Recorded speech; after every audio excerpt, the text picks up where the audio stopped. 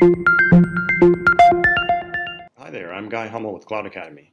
I'm excited to tell you about a new learning path to help you prepare for Microsoft 7535 exam on architecting Azure solutions.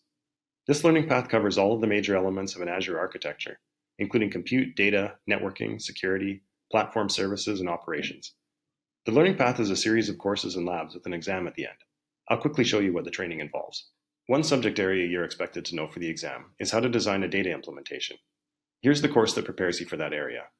It covers Azure storage, relational databases, NoSQL data stores, and lots of specialized data services. I think Microsoft's most exciting data product is Cosmos DB. It's a global database service that can handle different data models, so it can act like MongoDB or Apache Cassandra or even a graph database. After you learn about Cosmos DB in the course, you can get some hands-on practice with it in this Working with Cosmos DB lab.